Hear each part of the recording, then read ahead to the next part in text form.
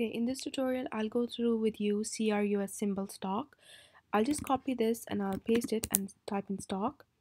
And then I will this is the name of the stock. You can just have a read through it and let's go through it together. Um, if I want to buy the stock right now, I'll just see the price of the stock and it's very easy 44.62 and it's in US dollars. That's the currency. So I'll just copy that, I'll paste it here and I'll just change the format. Okay, so I want to know when was it founded. Okay, just out of curiosity. This part, the right part is information from Wikipedia, the left part is from Google. I'll just click Wikipedia and I'll just zoom in for you, and you can see founded in 1981. I'll just copy that, I'll paste it here, 1981. I'll explain you the sector later in the video. Let's now concentrate on the four ratios, okay? And I use the website macro trend for this, and you can see the link for this in my video in description. So just click there and click on price ratios, then price book ratio, and type in the symbol here, and make sure that the name besides the symbol is the same one, this one, and I'll just make sure it's the one I clicked. Yes, that's the one. And then so I'm just concentrating on price book ratio. For those of you who don't know what that is, I'll just explain you briefly. Book value is the real value of the stock. Okay, stock price is the price that you will be paying to buy the stock. Okay, so even if the real value is $1, for example, and the stock price could be $10, so it means the stock that you're buying from the market, uh, which costs you $10, might be $1 worth.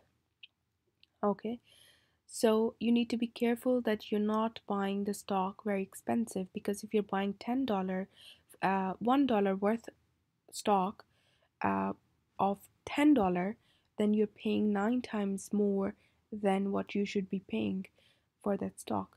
So you have to be careful about that. So to know that, the price book ratio is important, because if the price book ratio is 1 or less than that, if it's less than 1, then it means you're getting it at a discount, you're getting a bargain, so which is very good. You should look for bargains, so you're getting the stock cheap. If it's 1, it means that you're getting what the book value is, so it's exactly the same. But if it's more than 1, then you're buying an expensive stock. Okay, so let's see the data we have of June 2019, and it's 2.26, which means that the stock in the market is 2.26 times more expensive. So somebody who buys it in June 2019 will be buying it 2.26 times more, will be paying 2.26 times more than they should be paying. So if I just go back, it's 1.74, and that is cheaper. The stock is cheaper than now. Now they'll be paying more. So if somebody bought it in December 2018, they were paying 1.74 times the amount, but now they will be paying 2.26 times the amount. And the cheapest it was in 2008, when it was lower than 1 ratio, it was 0.97, which means that you could buy the stock at bargain. It was a discount, because if you look, the the book value was $2.76, which is the real price or the real worth of the stock, but you could buy it off the market at 2.68. So you could buy the stock very cheap, few cents cheaper than its real worth. So this is the ideal situation in 2008 December. But right now the stock is 2.26 times more expensive. So you need to be careful about that. Now let's look at other ratios. And current ratios is that if your assets are more than liabilities, then it's a good thing. If current ratio is 1, then it means assets equal to liabilities. But we want a ratio that gives us margin of safety, that makes stock less risky. So we want to buy stocks when it's not risky. So it should be 1.5 or more than that. So let's see what it is right now. It's 5.41, which means stock is not risky. It has a lot of margin of safety. It should be at least 1.5, but now it's 5.41, which is very good. If I just go back, it's still more than 1.5. Let's see the previous ones. Okay, yes. So since 2005 up till now, it's always been above 1.5. So which is brilliant because that means that this stock is very, very secure. Okay. Let's see debt to equity ratio. This ratio tells us if the business is operating mainly on debt or on equity. If it's operating mainly on debt, that means that it's not safe. It's very risky stock. If it's operating mainly on equity, that means it's very safe stock. So the ratio we are looking at should be zero point 0.5 or less than that for it to have a good margin of safety. Right now it's 0. That is brilliant. It means it has no debt. Okay, let's go back. It's 0, 0, 0, and then it's 0.05, which is less than 0.5, less than 0.5, less than 0.5, and then 0, 0. So it has never been 0.5. Right now it's ideal, but it has never been 0.5 or more than that. So it means it's very safe in that way. It's not operating mainly on debt, and it has a good margin of safety. Let's look at return on equity. So it should be 8% or more than that for it to be good margin of safety. Uh, it's 7.93%, which is not a lot, which is good, but it's nearly 8%. Okay, let's look at back. It's 8.42, which is good.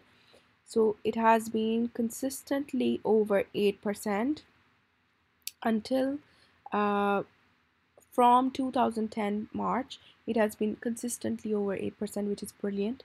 But before that, it was less than 8%, and even in minuses as well it went. So after 2010 up till now, it has been always been up above 8%, but just now, right now, it's 7.93, which is almost 8%. So it's good. So for like nearly 19 years now, 19 not sorry 9 years, 8 9 years, it has been uh, consistently above 8%, which is brilliant. Let's search the stock uh, and see if it pays any dividends or not. Let's search it in Google. There's no dividend yield. It's not applicable, maybe, so it's not paying any dividend. So this means that the stock, if some stock is paying a dividend, which means that it's an extra cash they're paying to shareholders, which means that the company is generating enough money that they can pay off their shareholders after investing the money back in the company. They still have money left, so they are in a good financial position. But this stock doesn't have any dividend yield, so that's fine. And the market cap, we just want to know if it's a billion company or million company. It's a billion company. It's a big company. It's 2.59 billion. Let's see the reviews in Indeed. Let's see what the workers have to say about this firm, because that gives us very important aspects. So let's click here in Indeed, and we can see that it got 4.1 star, which is brilliant for the firm. It's really doing good, and it has 46 reviews, which is quite a good reviews. 46 reviews are good ones. You can read through them. And let's check it in Glassdoor, because that's also very important website.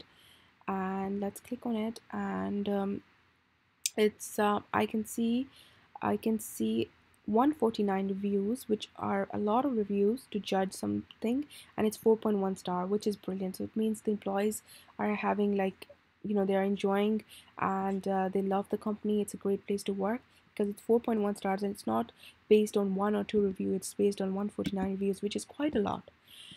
Now let's see if it has any patents. I'll go to Justia Patents, and you can find the link in the description. I'll click there, and let's paste it here and click enter, and let's see. So I'm not interested in the inventors because they don't have all the rights of the patents. So I'm only interested in assignee or applicant, and so because those are people that have full rights of the stocks. So let's see, it's 1997, 2012, 2012, 2012. That's fine. 2012. It has another patent. 2013, 2013, 2012, 1997, 1995, 2000. So it means it has a lot of patents I can see, but I am also interested that if they have any recent patents, because people could be innovating, companies could be innovating at start when they were formed, but maybe later on they are not innovating or they don't have any patents. So I need to go through the list, but I don't, because the video would get quite long, so you can go through yourself in 2001. And patents are very important because they act as a moat, and moat gives a competitive edge, so they can thrive the competition. And so this is very important to look at in 2011, and there's a long list, so you can just go through yourself. And lastly, I'll show you the um, salaries of key executives. You just go to Yahoo Finance, click there, and just go here, and make sure that the symbol matches with the name of the company. Go to profile, and you can see the sector. It's in technology, it's semiconductors industry, and full-time employees are 1551. And you can see the key executives, which are the main people in the firm. You can see the name, title, and the salary.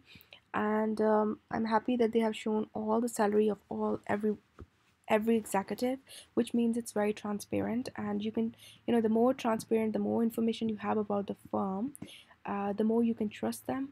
So it builds trust, so which is very important. And then you can just go through it as well.